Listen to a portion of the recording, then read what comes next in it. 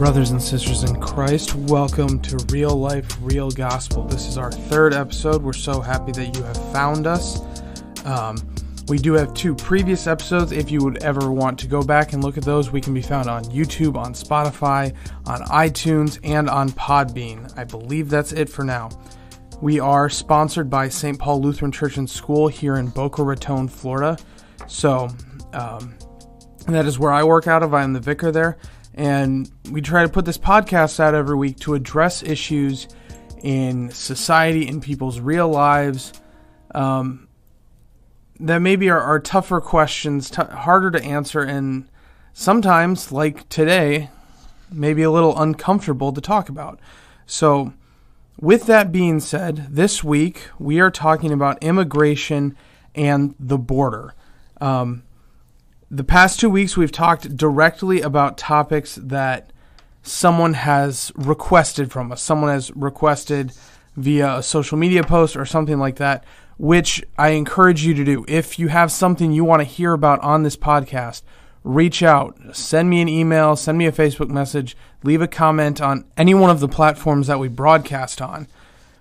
But as I was going through the process of finding topics for the show and looking at people's requests, one request that didn't come up, but that came across my social media in a couple different ways, was the topic of immigration.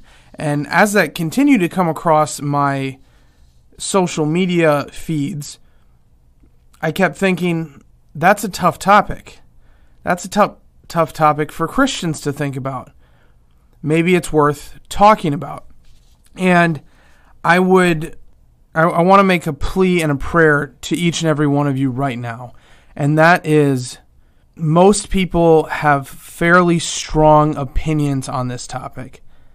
There are some people who have a very hardline stance on immigration. If you don't come in a certain way, then we should kick you out. And then there are some people that say there should be no laws surrounding immigration, and everybody should just be able to come and go as they please.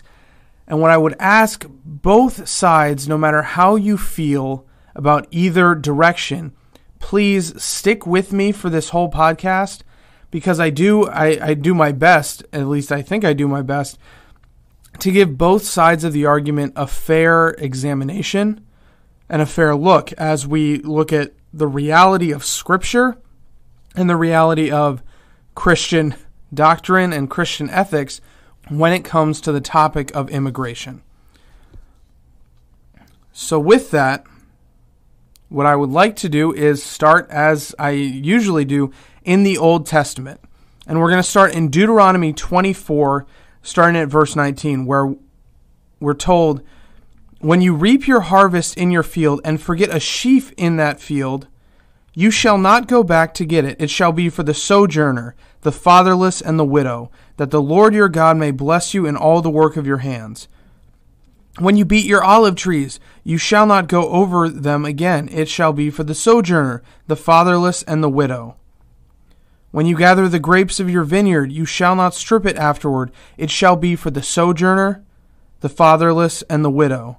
You shall remember that you were a slave in the land of Egypt. Therefore I command you to do this." I have a couple more Old Testament passages actually for you so we can get a broader look at this. The second one comes from Jeremiah 22, where it says, "Thus says the Lord, do justice and righteousness, and deliver from the hand of the oppressor him who has been robbed. And do no wrong or violence to the resident alien, the fatherless, and the widow, nor shed innocent blood in this place." And finally from Zechariah 7, "Thus says the Lord of hosts, render true judgments, show kindness and mercy to one another, do not oppress the widow, the fatherless, the sojourner, or the poor, and let none of you devise evil against one another in your heart." So a couple of explanatory notes, a couple of textual notes for you as we go forward. In Deuteronomy, well, in all these passages, the sojourner comes up. And the people that we call immigrants today, it's a fairly good parallel to the sojourner. And in Deuteronomy, what it's getting at is leave your excess behind for immigrants and for others who may have a tougher time taking care of themselves, providing for themselves.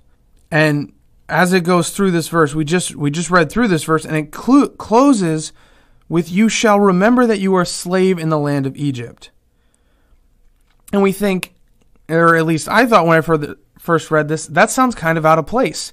Like, that sounds kind of weird. Why would you encourage people to support those who are more unfortunate in their midst and then remind everybody that you are a slave? And the reason for that, at least as far as I can tell, is what God is kind of reminding his people is, you know how hard it is to be in a foreign land, to be in a place where it's more difficult to support yourself. So remembering that, support people who are in those tougher positions. So those are textual notes on Deuteronomy. Some notes on Jeremiah. It's saying, do no wrong or violence to the resident alien. And this passage was being spoken to King David. And a lot of times when people talk about immigration today, and passages like this are brought up, and passages like this are brought up in support of supporting immigrants, a lot of times the context that's brought up is that, our modern nation states don't compare to the Israelites as they were being talked to. They were a nomadic people, which, first of all, if you have to use historical context to basically flip the meaning of a passage, you're probably not actually getting at the meaning of the passage. You're trying to make it say what you want it to say. If you're using historical context to maybe refine and understand a little better what it's saying, I think that's a great use of historical context. But if you're using historical context as an excuse to say this passage doesn't apply anymore, then we maybe need to look at it a little bit more honestly. So this was spoken today. David was close. He had a stationary capital, his borders were fairly well established, and there was definitely a sense of a national identity in Israel. So as these words are being spoken to David, I think it's more fair than not to say that this can apply to how our nation works today. And then finally on Zechariah, this is getting at show mercy and kindness to one another. Do not oppress the sojourner. So what the Old Testament shows us is, in reality, this is getting at the character of our God. Because the Old Testament as a whole shows us over and over again how God acts with his creation and with his people. And when he instructs his people to act a certain way, we get a valuable window into the character of God, into the will of God for how his people act and interact within his creation. What we see here is that God cares about people regardless of their national identity. And God expects and God calls his people to do the same. So what can we take away from this? From the Old Testament displaying to us the nature of God's character and his expectations for his people, is that we are called to care for our immigrant neighbors, to show them kindness and mercy. And this isn't contingent upon legal status, which is, I know something we love to draw on, but God doesn't say only love people who are doing the right things. God says show love and mercy to people who need love and mercy. We're called to love everybody. So I want to preface this podcast by talking about people like they're people. So no matter what the conversation is that you're having around immigration, to be frank, calling someone an illegal, I don't think is a Christian. I don't think is an appropriate way to talk about anyone. To call someone a degrading name just because they came from somewhere else, whether that's legally or illegally, that is not showing mercy and love, and that is what we're called to do. As we move forward, what I really want to pull out of this Old Testament is we're called to love people who are in a position where they need love or mercy. And we ought to talk about people as if they're people. So the real life situation that we're addressing here is immigration is an issue that we have to deal with in our nation. And there's a tendency that comes along with that to group people and then to paint those groups of people in pretty broad strokes. But the real gospel that comes out of this situation is that God loves all his created people, regardless of their cultural or national background.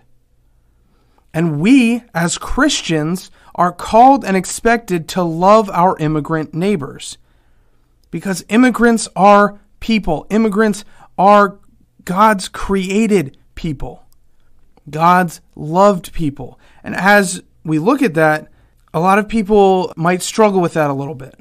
Because there is this aspect and reality to civil law, which is why for our epistle, what we're going to look at for our New Testament lesson, I want to pull on Romans 13, where it says, "Let every person be subject to the governing authorities, for there is no authority except from God.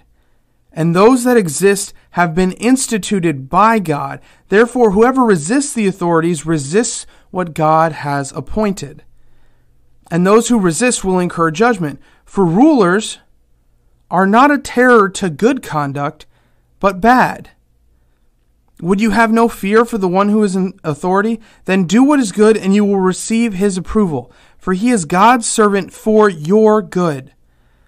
But if you do wrong, be afraid, for he does not bear the sword in vain. For he is a servant of God, an avenger who carries out God's wrath on the wrongdoer." So my textual notes for this passage from Romans is this is calling us to be subject to governing authorities. And the reality that comes along with that is that includes the government of our nation. We are to be subject to them. This includes subjugation to the laws that we have. Because, as it says in this passage, they're not a terror to good conduct, and there is this appropriate punishment to the evildoer. So, when it comes to immigration, there are laws in this country. Laws that we are called and expected to uphold and support. We are subject to immigrations and customs enforcement. They are part of the government. They are part of the authority that has been placed over us. And as Romans tells us, that authority would not be allowed to exist if it wasn't from God. And what this presents us with, because I'm sure if people really are resonating, if you are sitting here and you're really resonating with this Romans text, where we're called to obey the civil law, you may have been a little bit more uncomfortable with the Old Testament text, where we're called to love our neighbor regardless of where they come from. And if you really resonated with those Old Testament texts, you may struggle a little bit with this subjugation to civil authority. And this draws out the reality that there is a duality that we wrestle with as Christians dealing with this issue in this country. You see, on one hand is the argument, we must love our neighbor. On the other hand, we must be subject to the authorities. So our challenge going forward is finding the ground where they meet. And I know you're not going to like this, but as we move forward, the reality of that ground is it is subjective. And let me explain that a little bit more, is it depends on the situation, which we will continue to discuss as we move forward. Keeping in mind that our call above all else is to obey God rather than man. To remember that we live in both a spiritual and a temporal realm, and then we balance this idea of care for neighbor versus care for nation. So the real life that comes out of this segment, that I want to draw out of this segment, is we are called and expected to uphold the civil law. Illegal immigration is a violation of that law as it stands today. And we ought to support the authorities in this. The real gospel that comes out of this situation, though, is just as inescapable as our command to uphold civil law is our promise that we are loved and our command to love our neighbor. And a reminder that Christ does love and forgive us even in the midst of our disobedience. So now I've hopefully, if you have listened with genuineness and hopefully I've spoken as clearly as I intended to, we have reached a point of duality when it comes to the most common views on immigration. Hopefully moving us closer toward and understanding a framework of how to address this, we have Matthew 25, which says, "Before him will be gathered all the nations, and he will separate people one from another as a shepherd separates the sheep from the goats. And he will place the sheep on his right, but the goats on the left. Then the king will say to those on his right, 'Come, you who are blessed by my Father. Inherit the kingdom prepared for you from the foundation of the world. For I was hungry, and you gave me food. I was thirsty, and you gave me drink. I was a stranger, and you welcomed me. I was naked, and you clothed me. I was sick, and you visited me. I was in prison, and you came to me.' Then the righteous will answer him, saying, 'Lord, when did we see you hungry and feed you, or thirsty and give you a drink?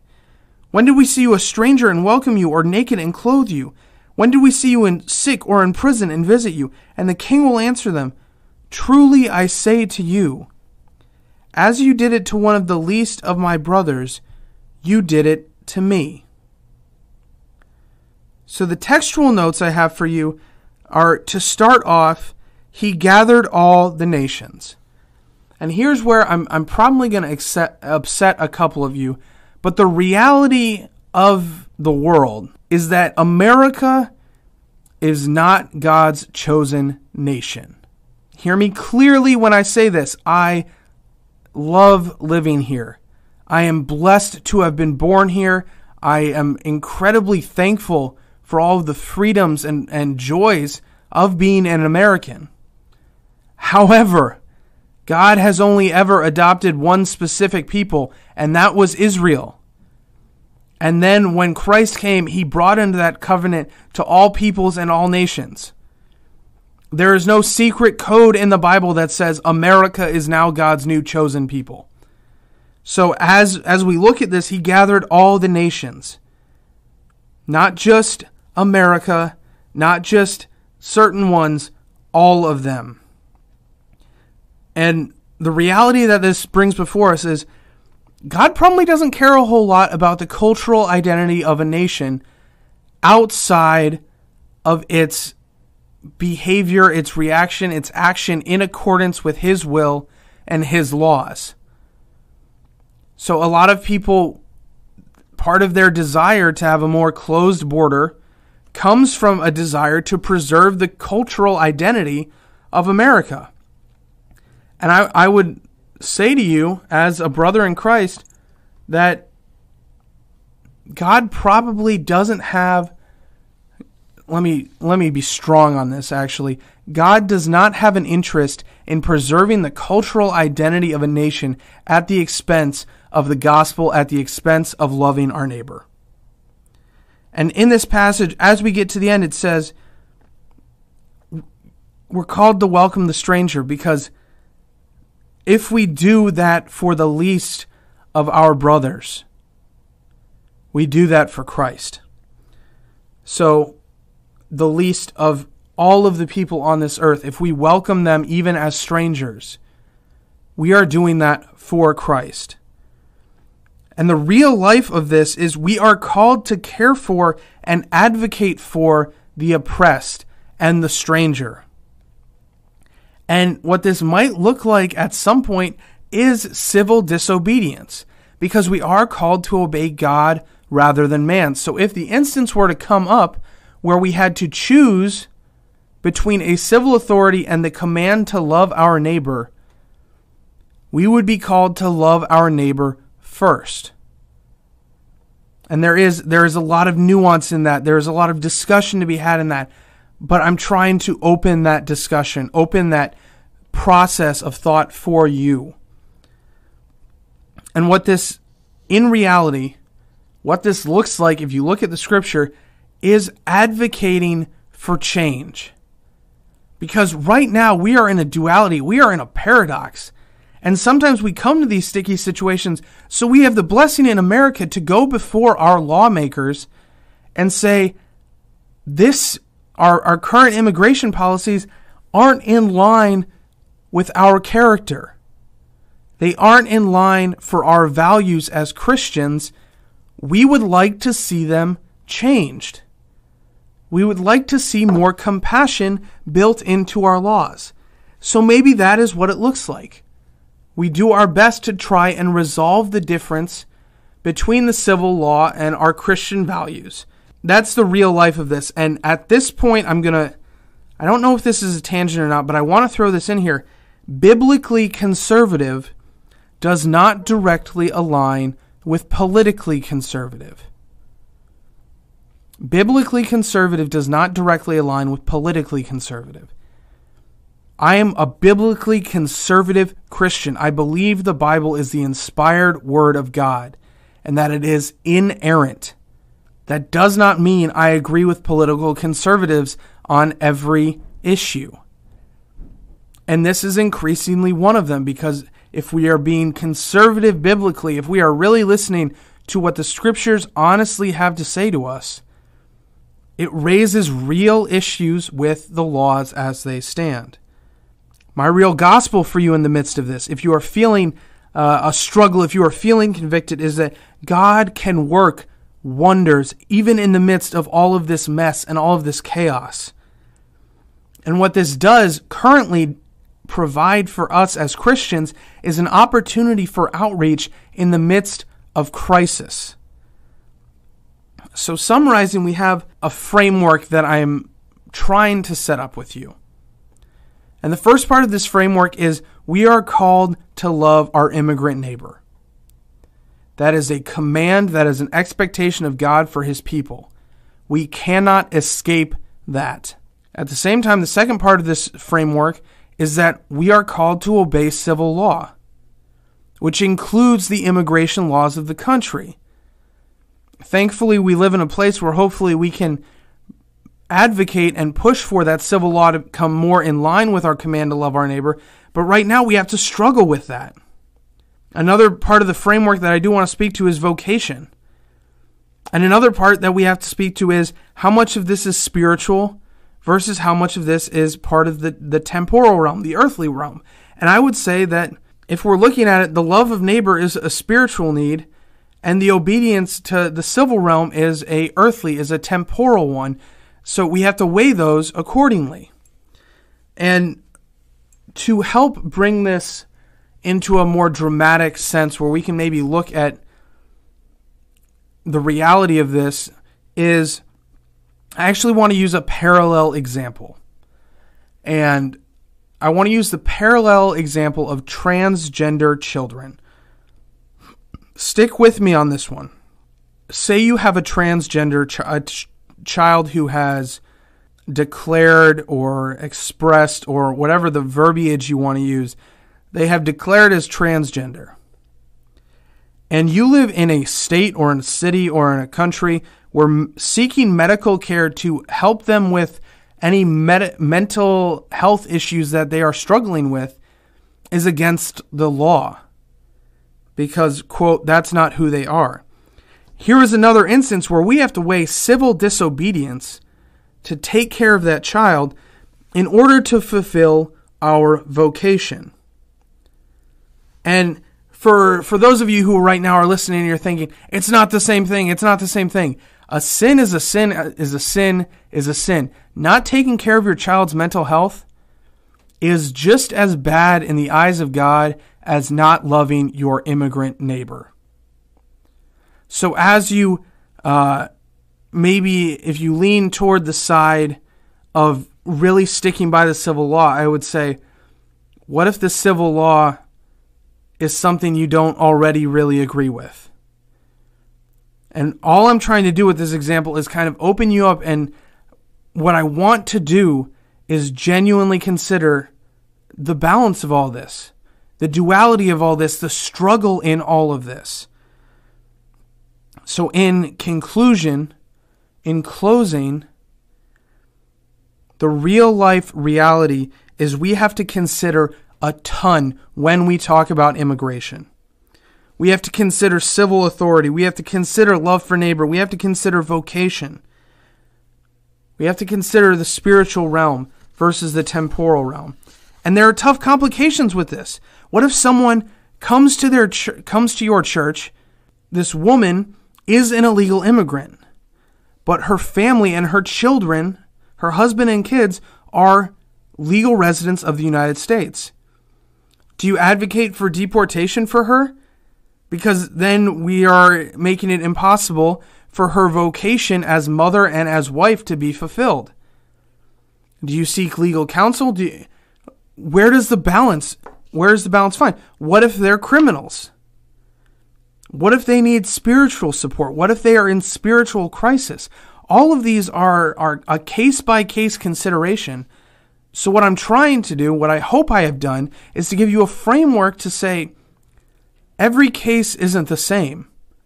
And we really ought to consider each case on its own merit, in its own circumstances. And that is the real life reality of immigration. And the real gospel, the comfort I have for you today, even if this has been a really hard podcast for you, if that is the case, I'm proud of you for sticking through it. I'm proud that you were willing to bear with me long enough to hear it out to the end. And the real gospel I have for you is that God will continue to work. He does, and He will work, even in the midst of these struggles and difficulties. And that God loves us, no matter what side of the argument and no matter what side of the border. God loves His people, and He'll continue to take care of them. Thank you for listening. This has been episode 3 of Real Life, Real Gospel. Blessings on your week. I will speak to you next Thursday. Brothers and sisters, go in peace and serve the Lord.